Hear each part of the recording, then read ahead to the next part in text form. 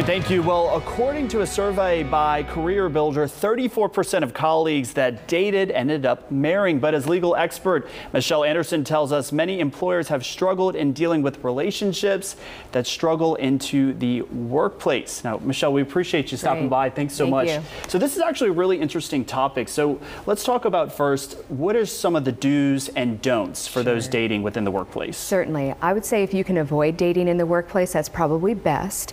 But certainly if you're going to, it shouldn't be casual dating, because if you think about that, most relationships that are casual end, and they can end badly. And so certainly you don't want that playing out in the workplace. You also want to know, does your employer have a policy against dating in the workplace? It may not be a written policy. Of course, I advise employers you should have a written policy if you expect the employees to follow it. But there might be something that says, well, supervisors and subordinates should not date, because certainly that could be a recipe for disaster and could lead to a sexual harassment claim. But in general, if you're going to be dating in the workplace, you should know we're not going to be sending inappropriate text messages or email to one another. We're not going to be canoodling at the desk. Really, people shouldn't know you're in a relationship. And if it ends, then we're going to act like adults and we're not going to have drama in the workplace. Right. So once someone does kind of start officially, having a relationship with a coworker, is there something they need to immediately do? Do they need to kind of alert their employer, or talk about that? Some employers would say yes. They may have a requirement to go to human resources or to another management member to say we're having a workplace relationship, and they may have them enter into what we call the love contract, for lack of a better description. But basically it says this relationship is consensual.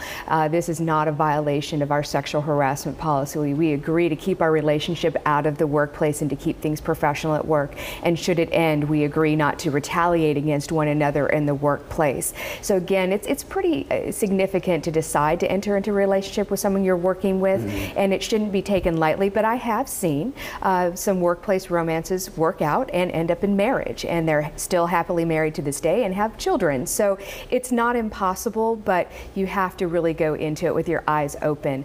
And oftentimes we see these problems play out in workplaces that have a lot of younger single folks in the retail industry, the hospitality industry, even the technology industry.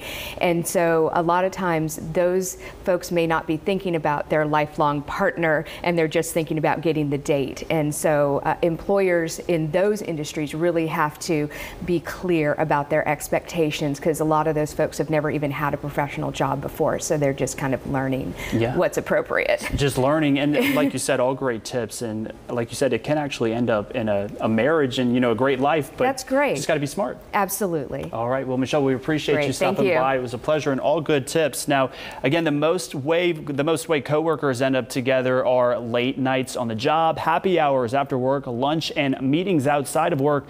And the top 5 industries for office romances are hospitality, utilities, transportation, and financial services.